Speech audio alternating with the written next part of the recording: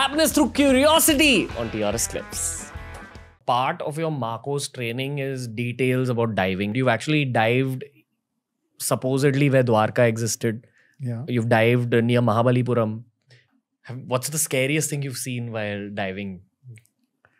Yeah, scariest was when I was diving on PNS Ghazi, the erstwhile 1971 war thing. Because when we went down, how do I explain it? Imagine our cricket team returning after winning the World Cup, everybody chucking confettis, those white things falling from all over. And, even a long shot, you can just see white strips and the team moving the center. That is how it was when I went on to Ghazi. Years of fishing nets and trawls have covered it. And all these fishing nets are standing around the submarine. And it's pretty creepy for a diver to go down because your legs, your pipes, all are getting entangled in them. What initially strikes you is that you're getting into one kind of a quagmire where you're not going to come out of it. I just want to tell the listeners that we're talking to a commando here whose job is to go and recover dead bodies from rivers, lakes, ponds. So if Sir's saying it's scary, we need to understand the fear angle here was really, really it's a very intense, unnerving, uncomfortable feeling when you are trying to reach a structure underwater at 26 meters depth. That's the depth in which Ghazi is lying.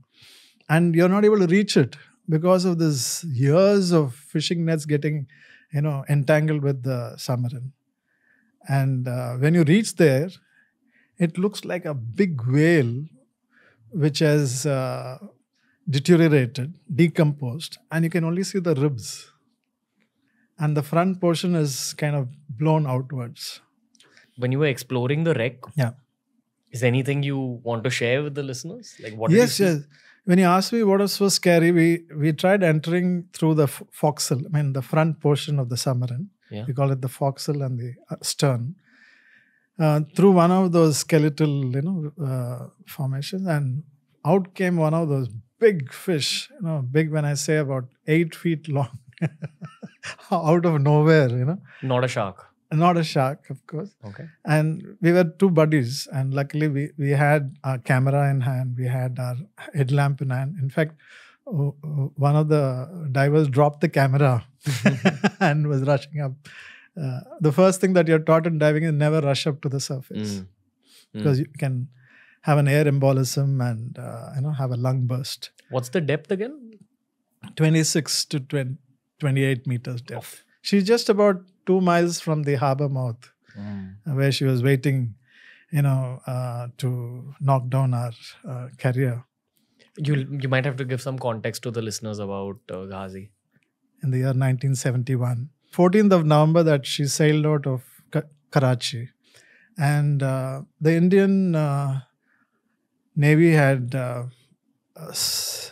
made our adversary to believe that the aircraft carrier was in Visakhapatnam, while she had never left Bombay Harbor. It was through a series of misinformation campaign, a series of signals and communication, open communication, which made them believe that the aircraft carrier was in Vizag. And so she was sailed out, Ghazi, with the sole mission of destroying INS Vikrant and also vessels of opportunity on its way. So she was sailed out on 14th November in 1971, and she took about 2 weeks to come this side. And on my birthday, that is 28th November, was when she got the orders to arm her torpedoes and be ready to destroy Vikrant. Unfortunately for them, they have to come and positively identify before they launch their torpedoes. And one of the theories suggests that when she came up to take a visual confirmation, that is only the periscope out, maybe they encountered a larger naval vessel. And to avoid collision, she went in for a emergency dive.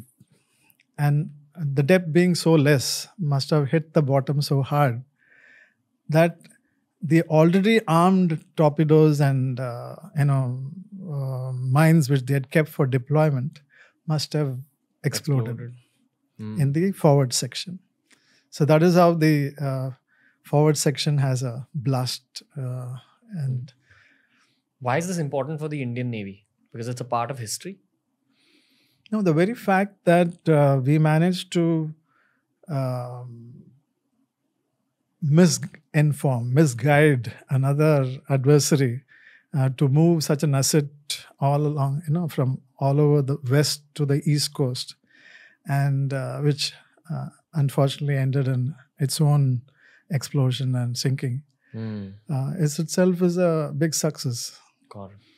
Like during World War, the landing on Normandy was saved because there was a misinformation campaign which went on for 2 years that the landing was happening in Calais and not in Normandy. And the Germans left that coast unguarded. So it's a big success as far as military intelligence goes. So if you enjoyed this video, subscribe to TRS Clips for more.